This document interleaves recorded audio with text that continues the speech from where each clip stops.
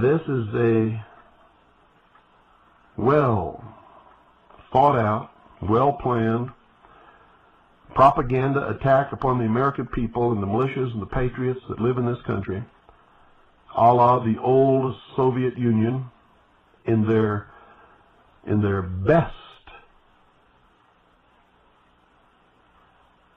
propaganda attempts. Never did it any better than this. And since those in charge destroying this country are communists and socialists, they were probably taught by the best that the old Soviet Union had. Because Joseph McCarthy was right, ladies and gentlemen, all the way down the line. He was absolutely correct. This government had been infiltrated and was in the process of being destroyed from within by the international Marxist socialist machine run from Moscow.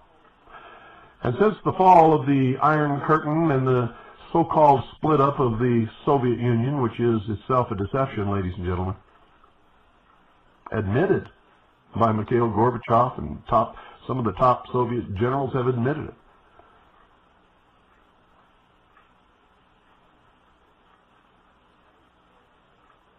Those who have had access to the archives say that the Soviet archives prove that Joseph McCarthy was right, down to the exact number of communist agents that he said had infiltrated our government. It was confirmed that all of the communists who had been tried and put in jail that the great liberal socialist newspaper establishment claimed were railroaded, they weren't guilty, really were guilty, really were communists, really are communists, and deserve exactly what they got.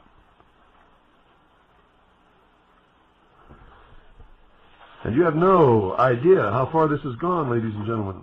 It has gone so far.